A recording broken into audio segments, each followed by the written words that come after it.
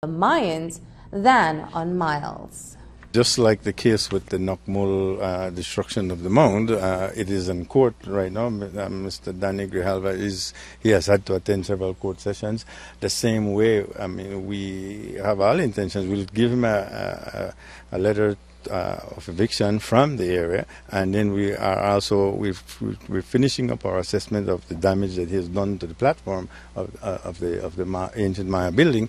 And when we finish that, we are going to serve him with court papers for destruction of monument based on the laws of Belize. I don't know what the director of archaeology said, so I'm not going to comment. I'm not going to contradict him. I am telling you that the position is that the law of this country is what it is. It still prevails. The Mayans, like all other citizens of Belize, are bound by those laws, and you cannot use force to evict somebody from land that's in dispute.